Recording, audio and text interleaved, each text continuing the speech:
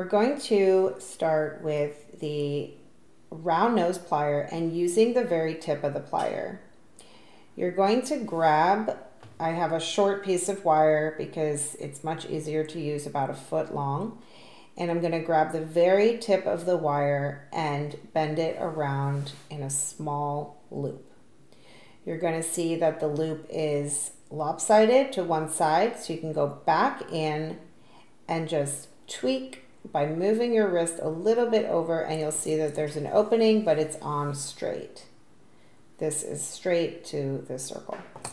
I'm going to string my bead. I'm using these green opal natural stone beads, round. You can add as many beads here as you like, or one-on-one will give you this really beautiful movement. Now I'm going to take the small round plier again and go very close to the stone. I don't want baggy movement here. And I'm going to wrap the wire around the plier. Using the plier and pulling tight is going to be a really important part of this technique.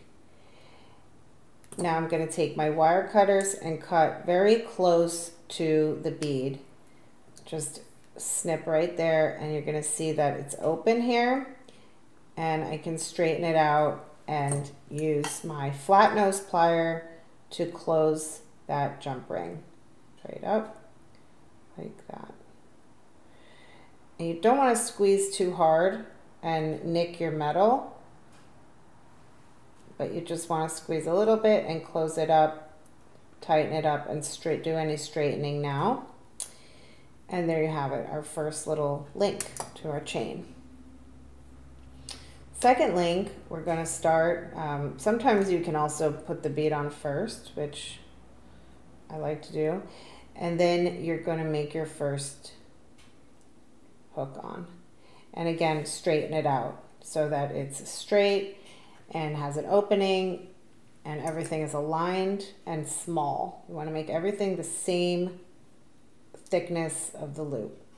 I'm going to string my first link and I'm going to close it gently. Just close it. So no wrapping going on here.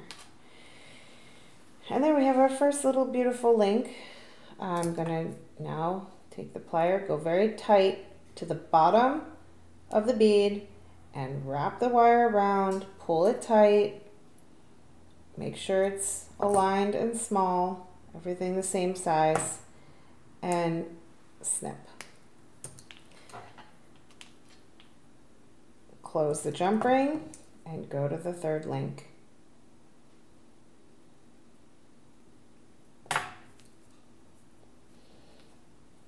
Here we go again. You can also use gold fill wire if you like. This is an affordable way to get a great gold look. And I'm going to make my loop, go back in there, straighten it out, hook it on, close it, and then I'll put the bead on the other side. The nice thing about this technique is you can kind of just zone out, and once you get it, you can start thinking about the next thing you're going to make, because this will take, you'll get quicker and quicker at it, which is the fun part. And next thing you know, you'll have a whole collection of jewelry with this simple chain technique. Here we go. So I'm going to measure it and count out. These are going to be a long earring. And here we go. Just keep going until you have 2 equal length pieces. So now when you have your chain link, this is 3 inches long, which I think is very stylish. I'm going to add a larger bead on the bottom and my ear hook to the top. So this is the finishing part of the earring. I'm going to use these stones to add a little bit of weight and dimension to the bottom. Also, the color is beautiful. This is Amazonite gemstone. I'm going to use 2 of those, and I'm also going to mix in a little bit of pink opal to add a little pop of color. So you can layer out and line everything up and check out your design before stringing it. And now I'm going to go ahead and make this cluster out of the same technique. But here we have the bottom, which we don't need such a big loop. So we're going to make a very tiny, more of a crimp than a loop at the bottom. And I'm going to use my flat nose plier. I'm going to grab the end of the wire and just bend it in half. So this is not our jump ring. It is more of a crimp and it's closed. So instead of having a ball at the bottom, which we'll learn how to do later on in the course, we're just going to have this little bend in it, and that will stop the small bead from going off without having a jump ring there. So I'm going to string these beads. I'm going to put the bottom one lower and then taper up with the small one ending. And now we have a cluster. So, and then there's no hole at the bottom, it's just closed. Same technique, I'm going to wrap and make my jump ring, cut it,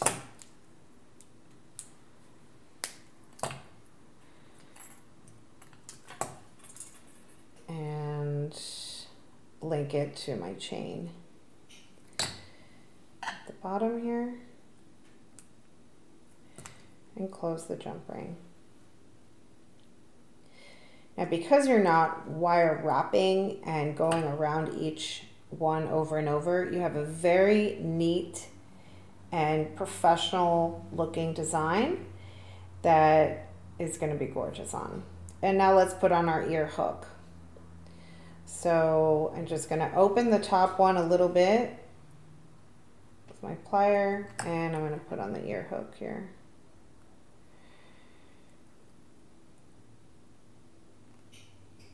Okay. And there you have it. Gorgeous, stylish, natural gemstone, sterling silver earring for your collection.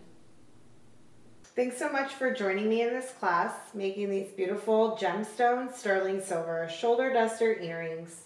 You can use this technique making any of your designs with any bead using the sterling silver hard wire and your basic tools.